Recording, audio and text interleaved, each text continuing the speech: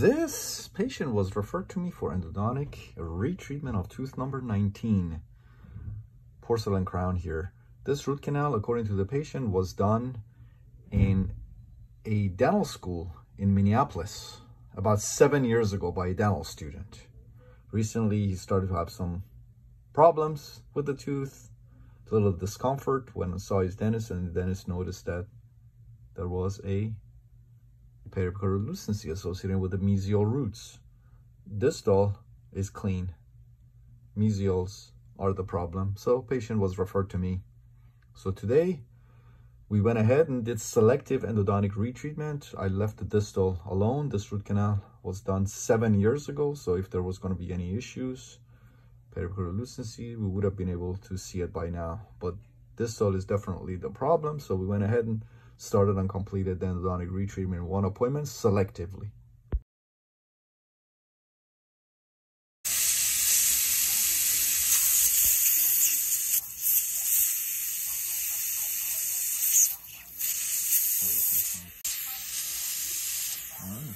Alright, first file is 1,000 RPM.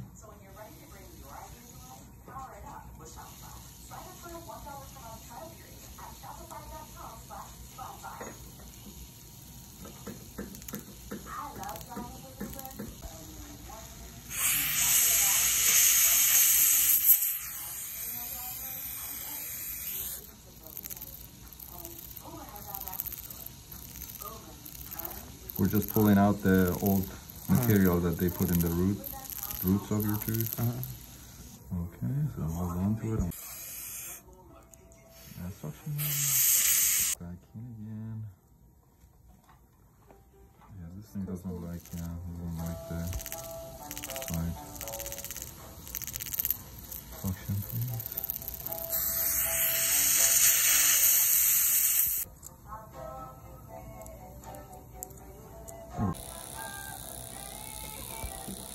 And my 15C file goes right through the GP. So my own technique looks like it's superior to this new file. And this is the, yeah. So I would not switch from my technique that is a proven technique to these files, because I was just playing, I guess, because I wasn't advancing a whole lot. But I'm already done. I took out all the GP with my old technique. So unfortunately for me, it's thumbs down for these files.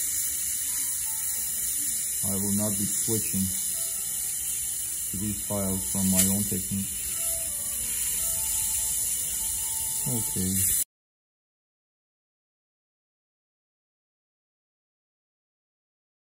That's the finisher, that's the other one. Huh? Yeah, that's how it looks. Yeah, so we're going to use the finisher file, and let's try the finisher. Let's try the finisher file. 1,000 RPM, going to 23 millimeters. I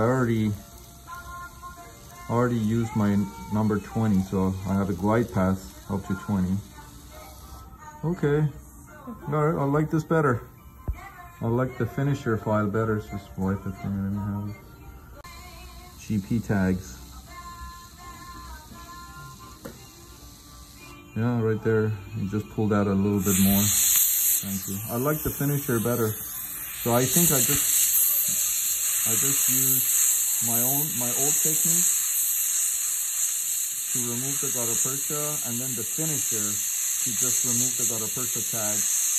I didn't like the first file. It also made my tooth solution flatter all over as I was using it. And here is the post-op. So as you can see, everything went beautifully.